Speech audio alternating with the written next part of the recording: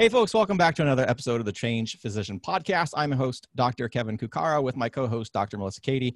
And today's guest is Dr. Heather Hammerstedt. And Dr. Hammerstedt is an emergency room physician who has expanded greatly beyond the ER and is making significant inroads in health on the online space. It's an absolute pleasure to have you on the show today. So thanks for joining us.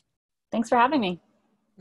And before we get into what you are doing now, which is super interesting, I want to go back in time to that time and space before you entered medical school and just simply ask you, why did you choose to go into medicine?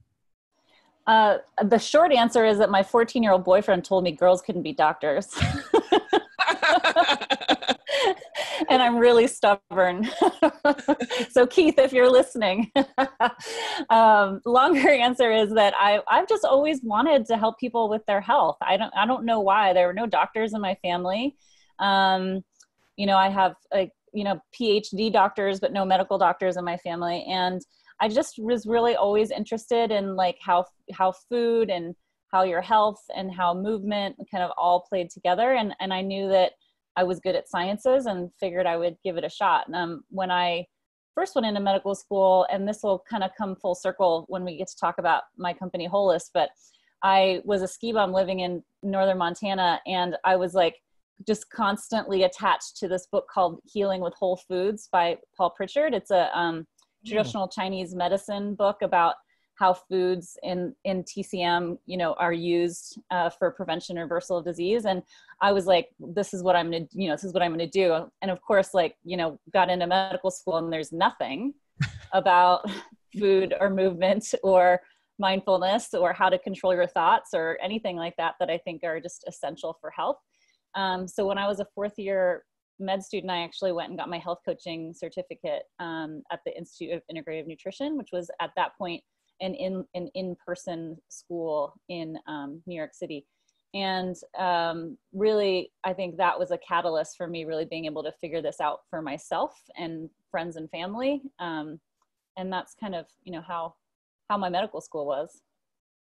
Wow. So you started out so much earlier recognizing the need for that skill set. I mean, that's impressive because I don't meet many physicians that embark on that in the midst of, medical school training. What made you decide to do emergency medicine? You obviously know lifestyle, that was a key component you wanted to hone in on. Yeah, well, I was sure that I was going to be family medicine and I was going to have like a little co-op natural grocery store attached to my practice. And then I just fell in love with emergency medicine. I mean, I did it like early in my fourth year. I had already finished almost all my applications for family medicine. And I just realized that I just love the opportunity to make an impact at the time when someone really needs it, or whether that's for an actual emergency or a perceived emergency. And I'm really good at it. And so I kind of flipped on its head and just went for it and ended up matching at one of the Harvard residencies and had a great experience learning emergency medicine there. And I've continued to enjoy my career in emergency medicine. I still do. Yeah. Now with COVID, it's a little bit more emotionally and physically uncomfortable, but we still have a big role to play. Sure. And, I'm just getting to know you, and I wonder, in the choices between family and emergency medicine, I get a sense that you have please call me out on it if I'm wrong, but a decisiveness about you and taking charge and getting things done. Is that accurate? That is accurate. Yeah. Yeah. I'm a good organizer of things and tasks. Yeah. And I do love emergency medicine. I think it's similar to family medicine in the fact that we have to know all of the things. It's just that I have to know all of the things and yes. of the emergencies of everyone else's specialties, right? Like sometimes even more than the specialists themselves.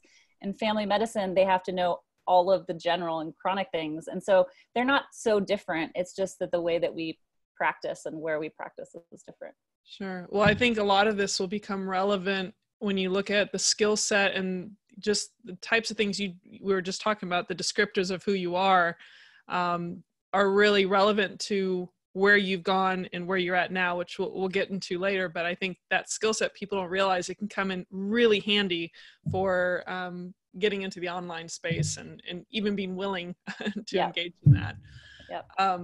So when you went into emergency medicine, was there a realization that you wanted to do anything besides emergency medicine, or where was that part of you that wanted, I mean, I'm assuming health coaching started getting into your career or your life somewhere along that line or after? So for the first part of my career, so right after I did my residency at one of the Harvard programs, I stayed there to teach for a year. And while I was there as faculty, I got my master's in public health and international global health policy. And the first, 10 years of my career really focused around emergency medicine capacity development in East Africa. And we have a nonprofit that we run, training nurses to become mid-level providers there, as well as helping support some new physician residencies in Uganda. And so when you're talking about like a catalyst for change, right? We worked for 10 years to get emergency medicine recognized in the country, to get the national curriculum to be accepted, to get the idea of educating emergency physicians and mid-levels to be accepted. And that was all, just took a ton of time and effort, all volunteer, tons of trips to Uganda. The organization is called Global Emergency Care, if anyone's interested in looking us up.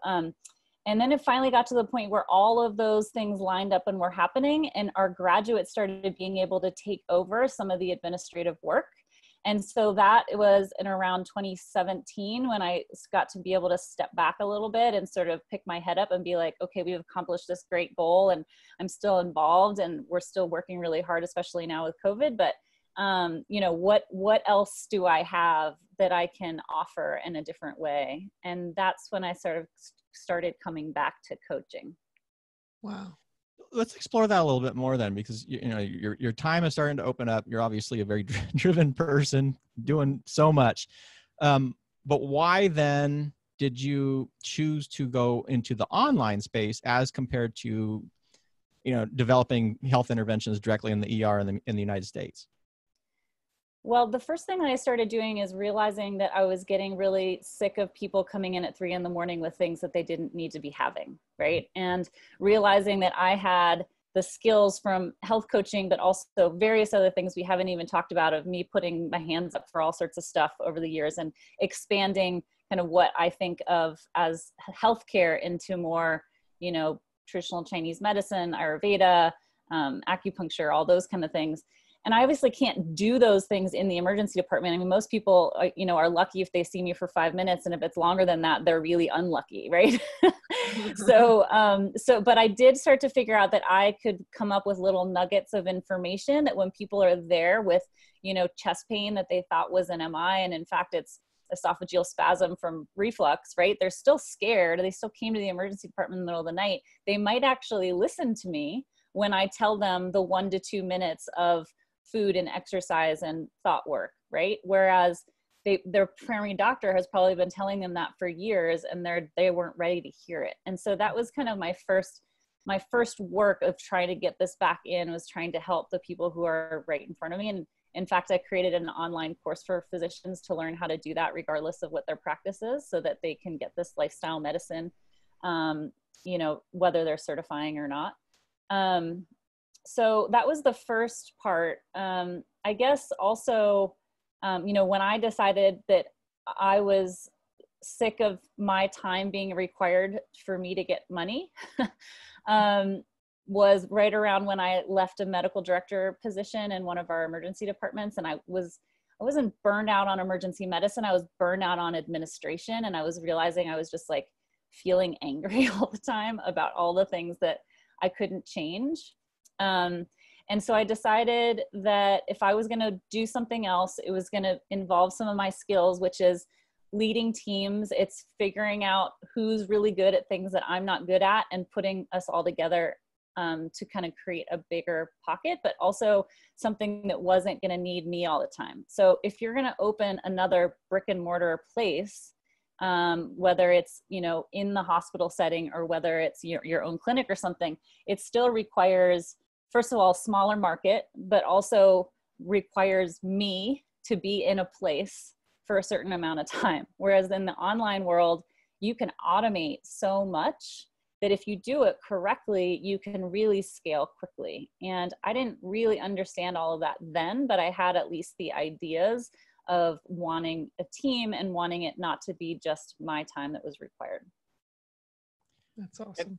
Yeah. So that spark then, what was it about what made you choose your first kind of tiptoe into the online space? What was your first foray there?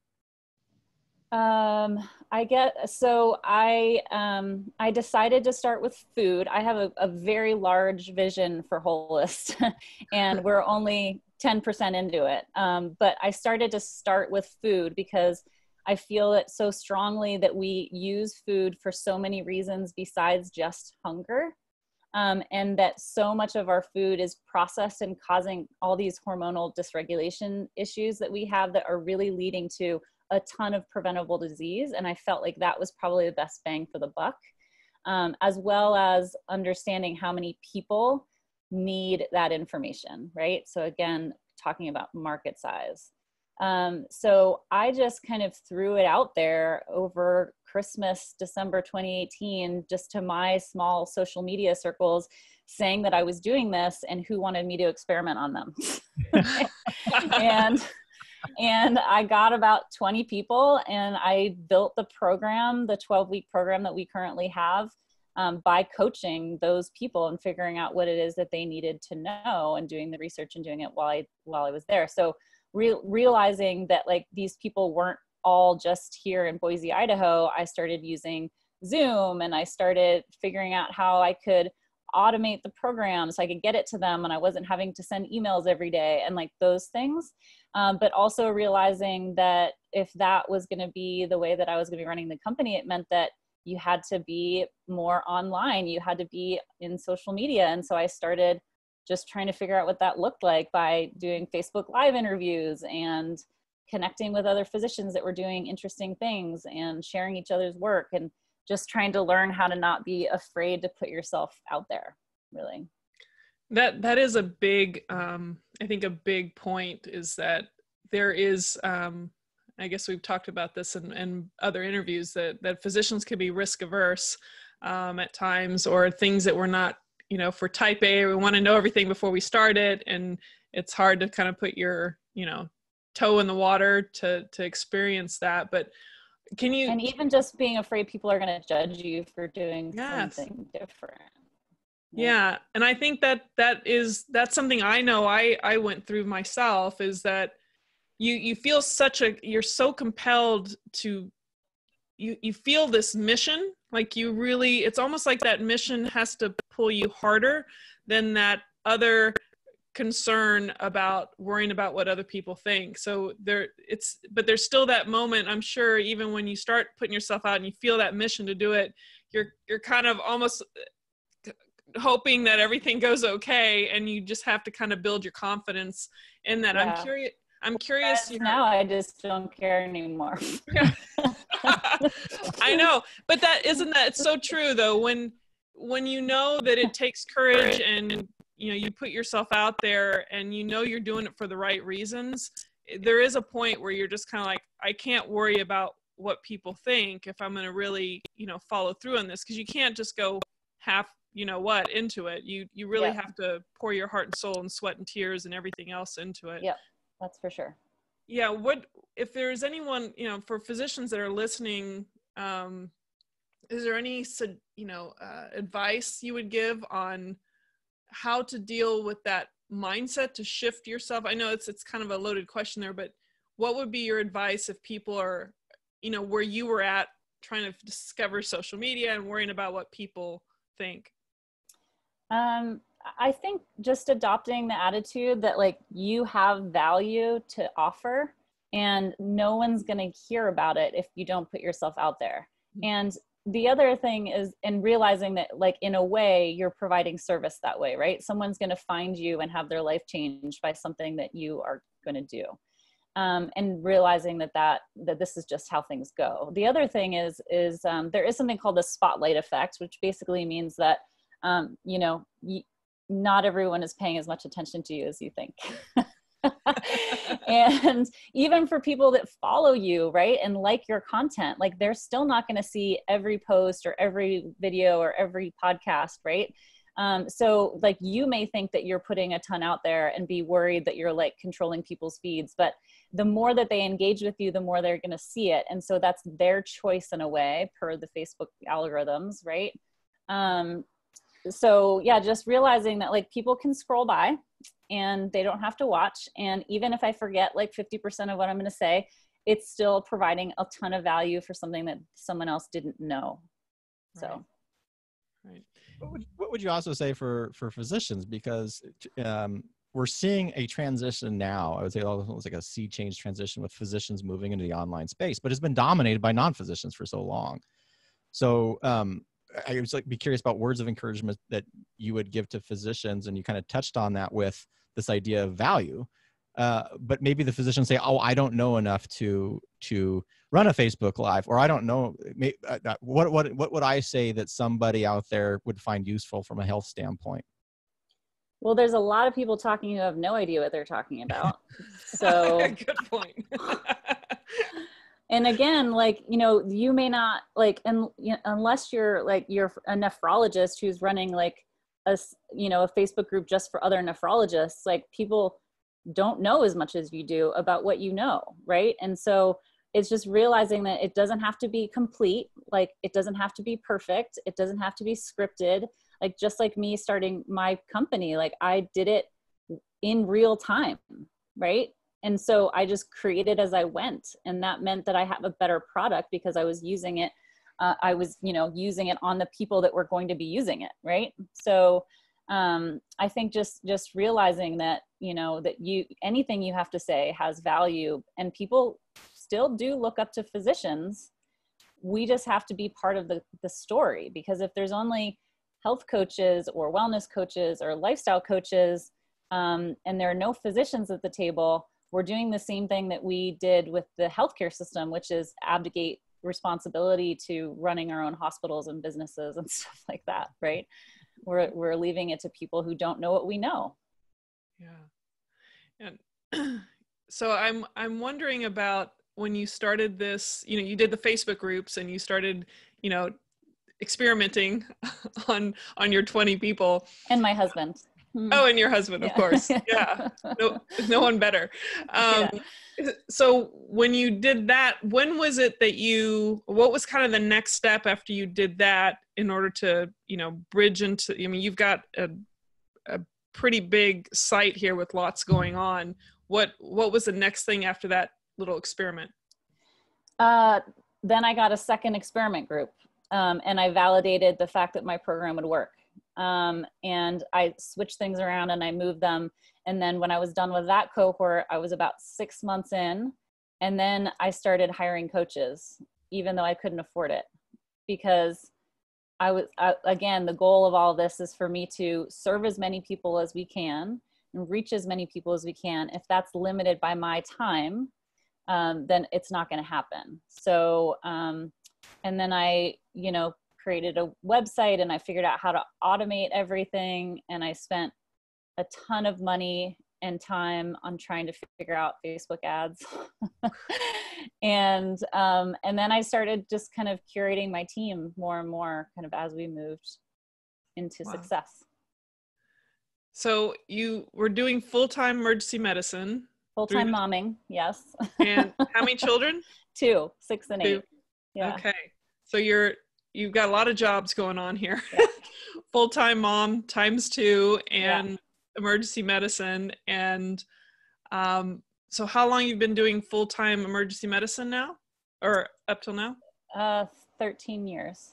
Okay. And so I know there's been, when did you start the full-on website? How long ago was that?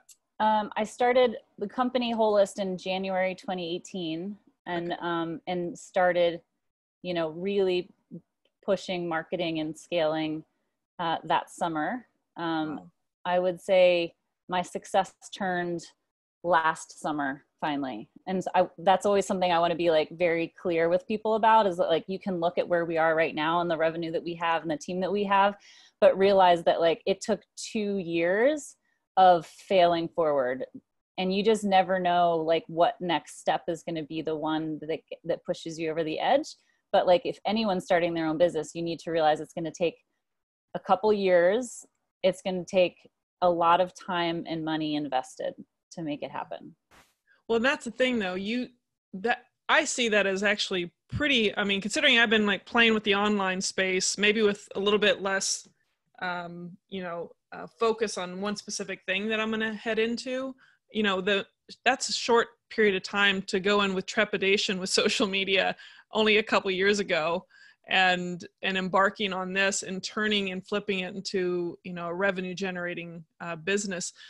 You now are, from what before we went on air, there's a shift happening now because of that progress. Do you want to allude to how you're being changed as a physician just from this 2 years of hard work? Yeah, I mean, I'm going part-time emergency medicine. It's certainly not anything that I'm going to ever leave, I don't think, because I do love it.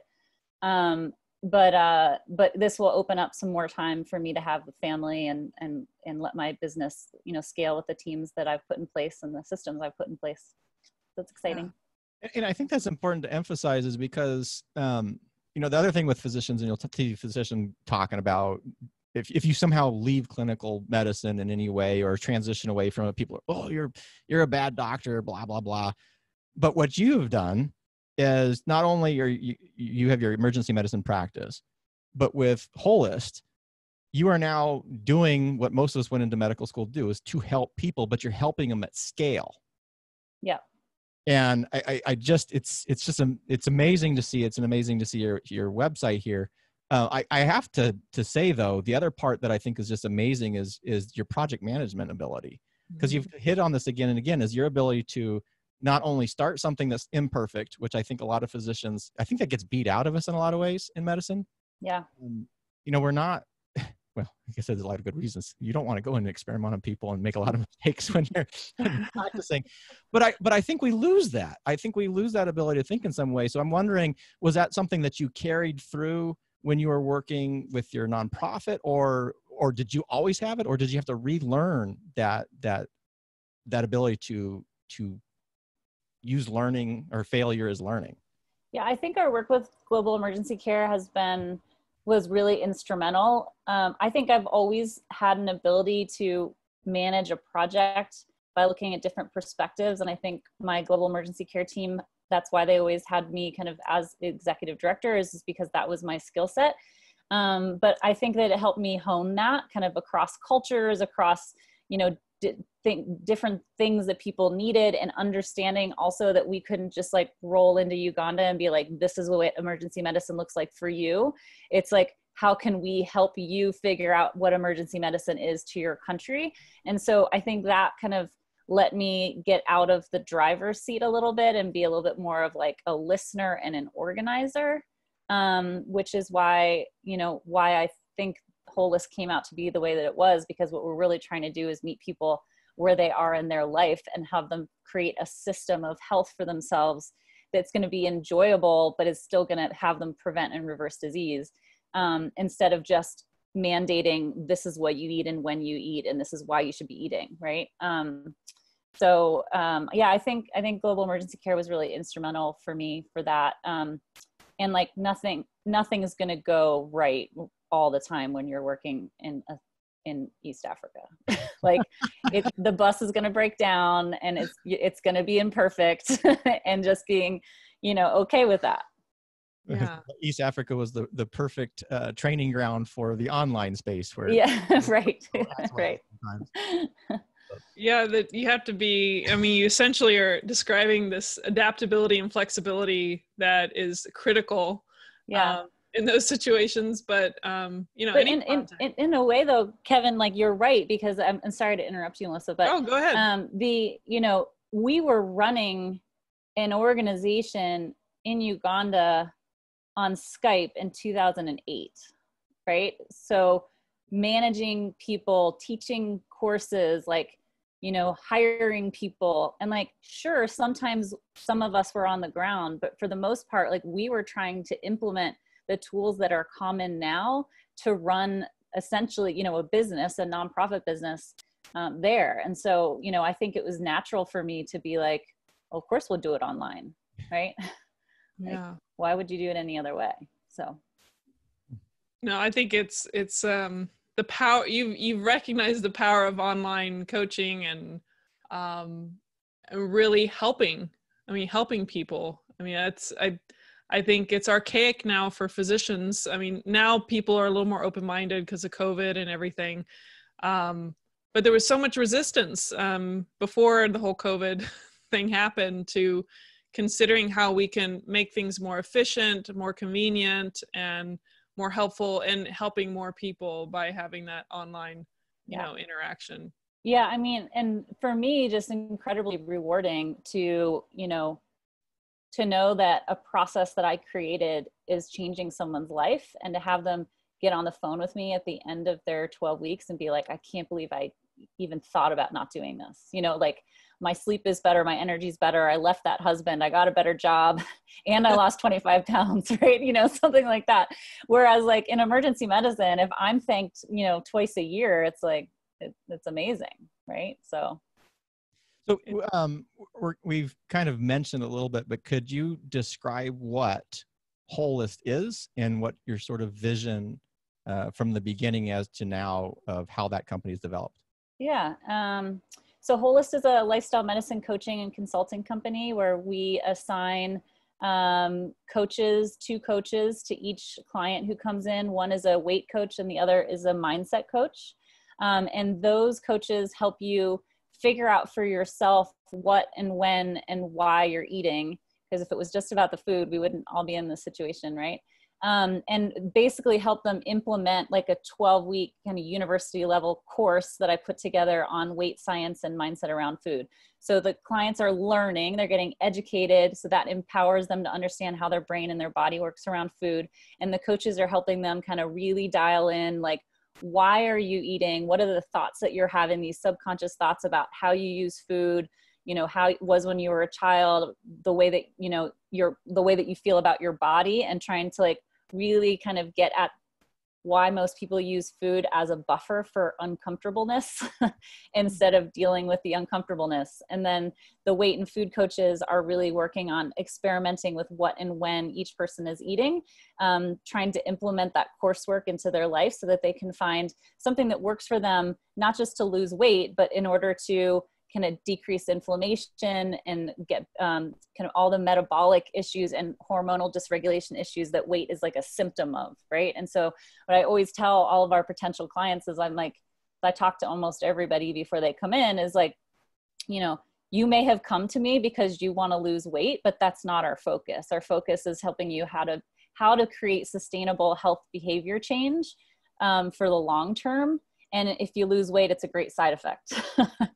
And they do all of the above. So that's us in a nutshell. We have group programs, we have personal programs, we do some fitness and culinary programs as well, but that main program is the one that we work on the most. And at this point I have 12 coaches working for me, doctors, nurses, dietitians. And what we do kind of on our initial calls, we do free strategy calls with people, and they come on and talk to me, or a couple, or my teammates do it as well. And we just really try to dig into, where they are, where they want to be, and try to help them figure out which program is best for them, or if it's even somebody else. But we can pick through that conversation, knowing our coaches so well, like who would be the perfect mindset coach? Is it the hypnotherapist, or is it the doctor life coach, right? Or who's going to be the best, weight coach? Is it, nurse Cady because she's got 2 little kids around the same age and can help with meal planning, or is it the dietitian? And so it's fun to make teams like that and watch them all thrive.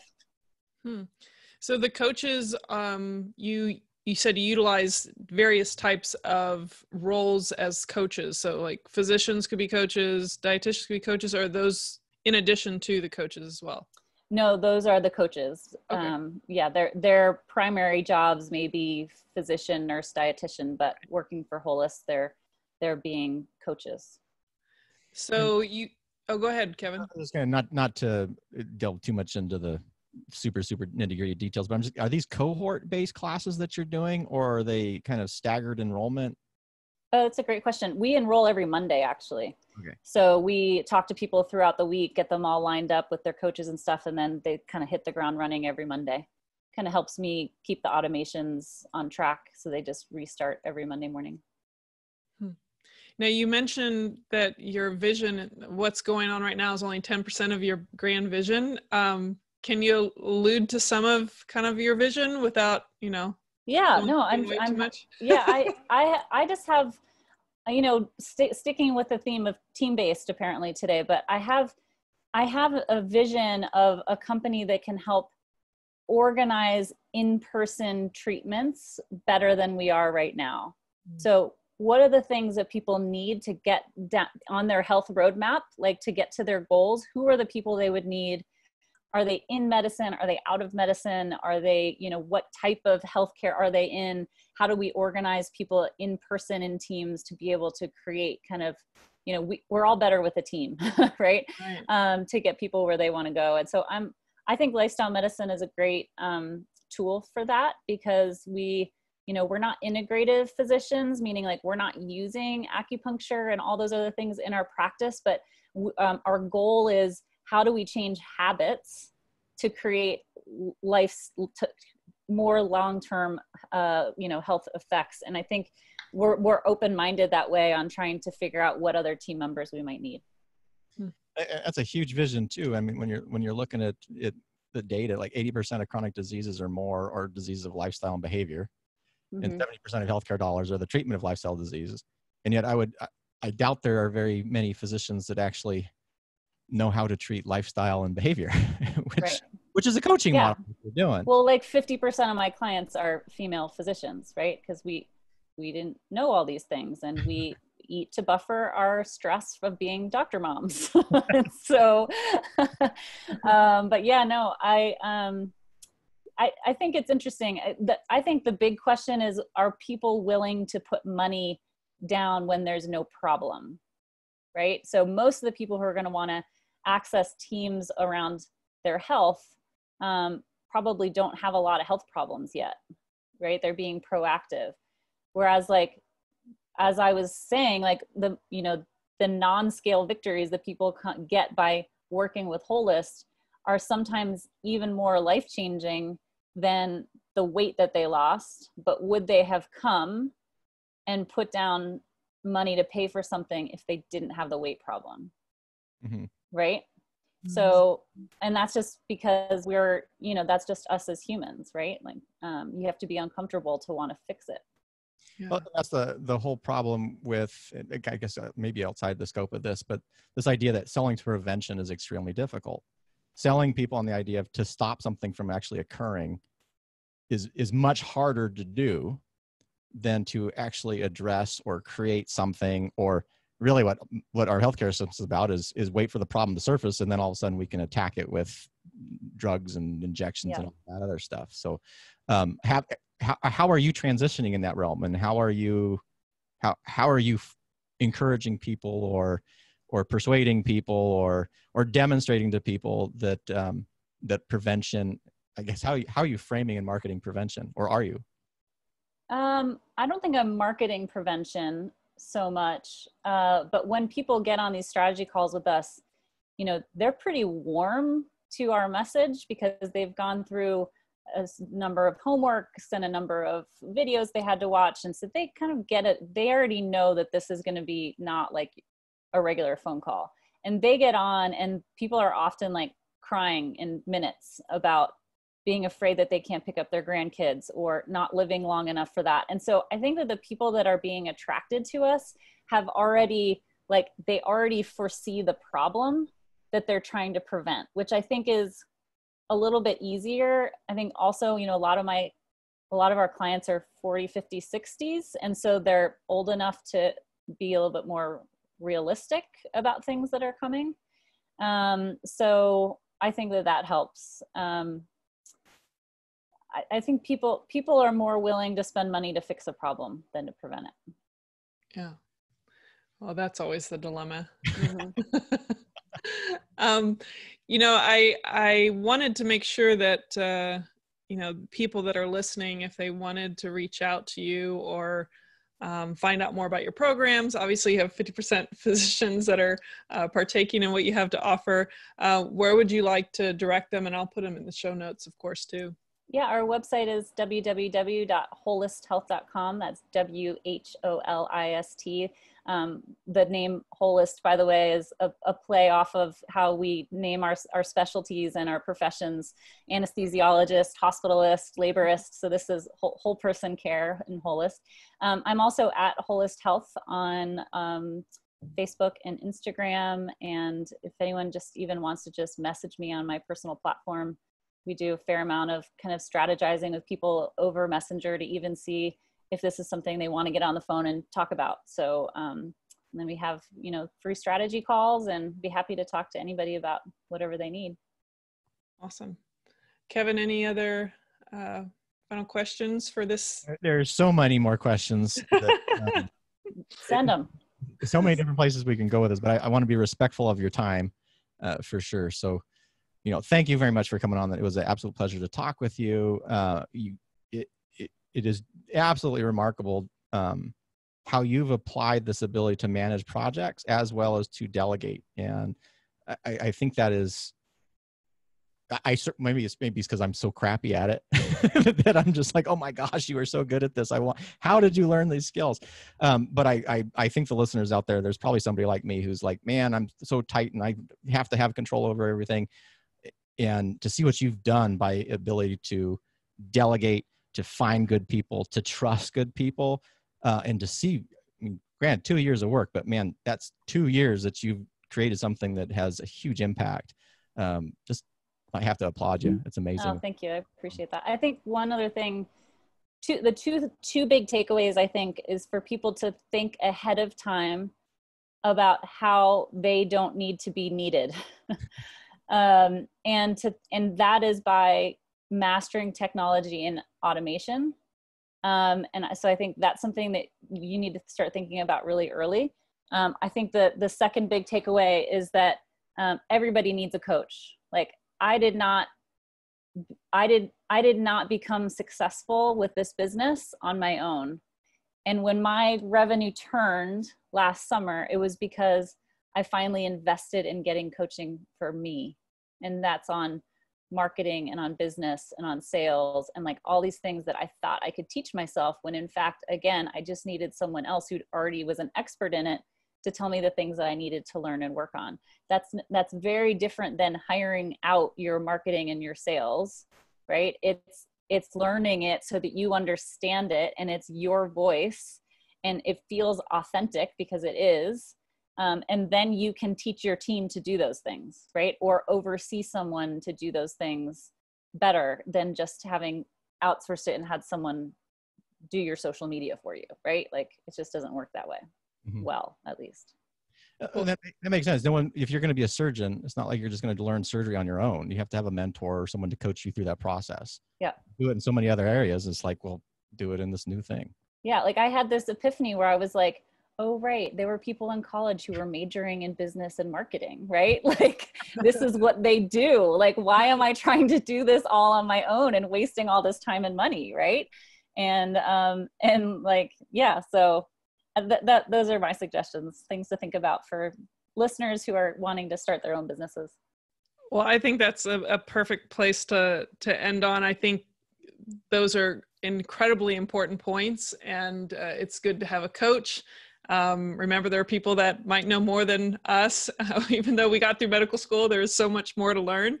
You know, and you have really, I think, demonstrated, whether it's from Idaho to East Africa, that you can take a mission and a goal and put that project into action and utilize all these amazing, you know, automations and accessing the online world and reach out and help more people than we can just one-on-one and trading our time for money. So thank you again for joining the show today.